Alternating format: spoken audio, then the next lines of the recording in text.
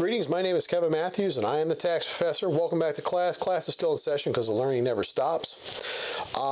Today we're going to talk a little bit about taxation of non-residents in the United States. And so if you have a question about whether you are resident or not, go ahead and watch the other video that should be out there. And we'll put a link on it on this video so that you can go ahead and find that very easily. But say, for example, you go through the numbers and you're like, hey, Kevin, I'm not a resident of the United States and I got to file a tax return. What do I do? Or do I have to file a tax return? Maybe I don't. I'm not subject to tax in the United States. And this is where we kind of get into this sort of the theoretical realm where we talk about income sourcing. Okay, so income is sourced to the state or nation where it is earned. Okay, so for example, say for example I'm a Swedish citizen, because actually my grandmother was Swedish, so I'd like to think that I have enough Swede in my blood, and all that. So I did get her eyes, so hopefully I've got that thing going for me. So for example, I'm from Sweden. I come here to the United States. I work for 90 days and I go back to Sweden. Do I have a tax requirement to file in the United States? And the answer is maybe. Okay, and I know that's not the answer everyone wants to hear. And generally, without thinking about any of the unusual rules, the answer would be yes. Okay, I come here to the United States, I work for 90 days and go back to Sweden. I'm going to have to file a tax return for those 90 days that I exist here in the country of the United States. And so what ends up happening is, because I have effectively sourced income to the United States, I have to file that tax return. Now, the tax return can be done, and it's not an easy tax return to go through, because what ends up happening is a lot of the things that most people who file standard resident tax returns, a lot of the benefits they get and the deductions that they get, don't exist on the 1040-NR. So for a very good example, you would not qualify to be able to take the standard deduction.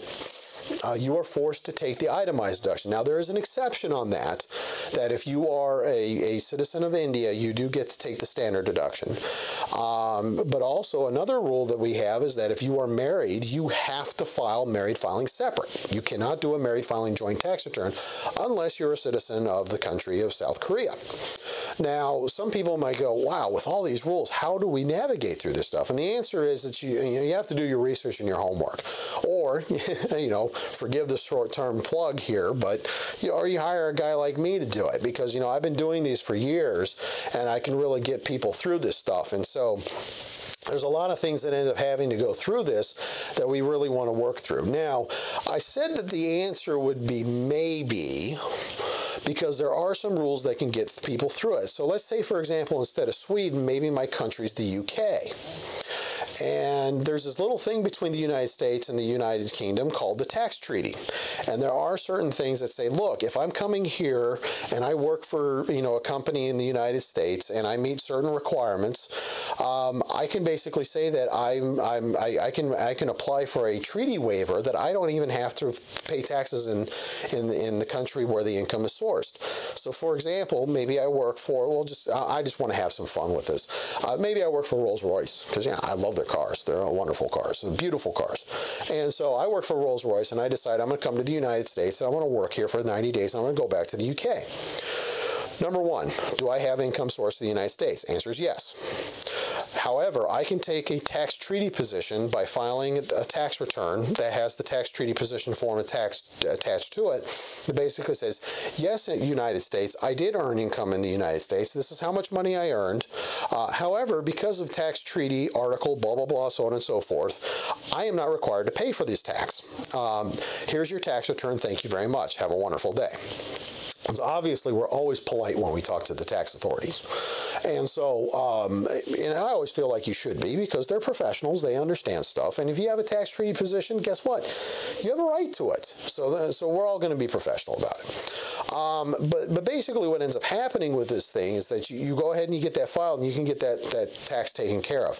Now, the pain in the butt thing about it is you still have to file a tax return. Yeah, if you earn a certain amount of income in the United States, which I believe is $4,050 in the United States, you are required to file a tax return in the United States. And that's earned income, and if it's unearned income, it's more than $1,900 in the United States. You're required to file a tax return in the United States. And so, you know, it's something that you definitely want to get taken care of if you have that requirement.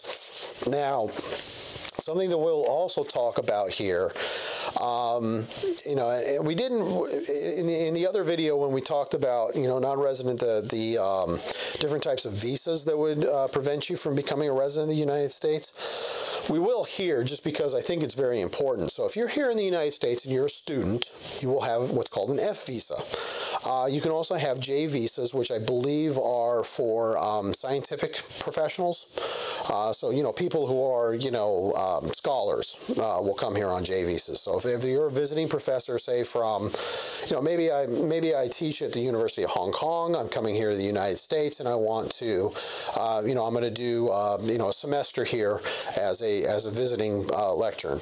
I'll have a J1 visa. Q visas I've actually not run across before, so I'm not even going to pretend that I know what those are. But basically, if you have any of these types of visas, F visas, J visas, or Q visas, you are not going to become a resident of the United States simply because you have 183 days here. Those visas are specifically exempt from the substantial presence test and will be judged as non-residents. So you will have to file a 1040-NR whether you like to or not. I don't even believe you can qualify for the election so that you can, you know, get you and your spouse to be able to file. And you wouldn't want to anyways. Usually what ends up happening is if you're here as a student or as a visiting lectern, you just want to pay your taxes and go home. Okay, you don't want to deal with, you know, a lot of the other issues that end up happening, especially when we talk about different types of reporting and bank account and financial asset reporting. It's better to stay non-resident, just move on. Again, the rules that are surrounding this can get very convoluted. Feel free to watch the video where we talk about taxation of non-residents who come to the United States. If you have a general question, though, that you think that the group might be able to benefit from, go ahead and leave a comment in the comment box below. Again, my name is Kevin Matthews. I am the tax professor. Class is still in session because the learning never stops. I want to say thank you very much for watching this video. If you really like this video, please go ahead and hit like. If you really like the video series, please go ahead and hit subscribe. We'll be very happy to give you updates when the new videos are coming out. If you want to reach out to me directly, you can go to my website at www.betasolutionscpa.com. Again, that's www.betasolutionscpa.com. And I want to say thank you very much for watching this video.